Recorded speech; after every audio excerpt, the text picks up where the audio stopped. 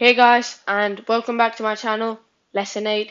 Do you guys know how to multiply these numbers much more quickly? I will show you in this video. So before we get started, there's something special about these numbers, and the thing that's special about these numbers is that if you notice all of these numbers, the units place, so the summation of the units place always adds up to 10. So in the first one, 8 plus 2 adds up to 10, 6 and 4 add up to 10, and so do 9 and 1. 9 and 1 also add up to 10. Okay, so that's one thing that's special about them. The second thing that's special about them is that they all have the same units tens value. So on the first one they have a tens value of 1, on the second one they have a tens value of 5, and on the third one they have a tens value of 2. So now let's get started with 12 times 18. So 12 times 18, first we're going to times the tens place by its next highest number. So the tens place is 1 in this case, so we're going to times it by its next highest number, which is 2. So we're going to do 1 times 2, which is going to be 2. We're going to write the 2 here. Then we're going to times the units places, so the 2 and the 8. So 8 times 2 will be 16. So you're going to write the 16 there. So the answer will be 216. So now let's go on to the next one, 54 times 56. So with this one, again, we're going to do the same thing. So we're going to times the tens place. So in this case, it's 5 by its next highest number, which will be 6. So 5 times 6 will be 30. Then we're going to times 6 and 4. 6 times 4 is 24. So we're going to write that 24 there. So the answer is 3024. Okay, so now let's go on to the next one, which is 21 times 29. 21 times 29, we're going to do the same thing again. So we're going to times the tens place, which is 2 in this case, by its next highest number, so which is 3. 2 times 3 will be 6. Then we're going to do the units place, 1 times 9,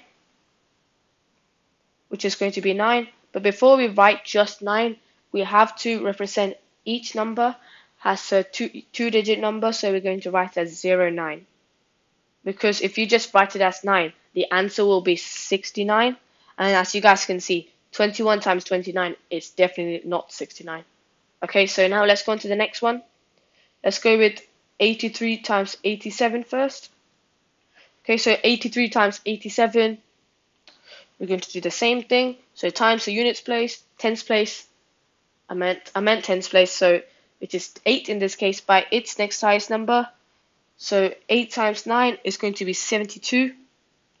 Then we're going to times the units place, which is going to be 3 and 7. So 7 times 3 is 21. So we're going to write that 21 there. So the answer is 7,221. Okay, so now let's go on to the next one. Let's go on to 3-digit ones. But before we go on to the 3-digit ones, guys, I'm pretty sure you guys are enjoying this video, and I'm pretty sure you guys are learning a lot from this video. So, and if you are, give this video a thumbs up and share it with your friends. And also, if you haven't already subscribed to my channel, please go ahead and subscribe and turn on the bell notification so you don't miss any new uploads. Now let's get started with the 3-digit questions now. Okay, so with the 3-digit questions, again, we're going to do the same thing. So this time we're going to do it like this. Instead of just we're going to do the first two hundreds and the tens digits now. So the hundreds and the tens digits is 10. Okay, so we're going to times 10 by its next highest number, which will be 11 in this case. So 10 times 11 is going to be 110. So we can write that 110 there. Then we're going to do 7 times 3. So 7 times 3 is going to be 21, so we're going to write that 21 there. Okay, so I'll explain this question to you guys once again because it's a 3-digit one. So first we just, instead of taking just the tens value, we took the hundreds and the tens value this time. And the hundreds and the tens value is 10. So we times that by its next highest number, which is 11. So we did 10 times 11. Which gave us 110. Then we did 7 times 3, which gave us 21. So we wrote that 21 here. So the answer was 11021. So that was the answer.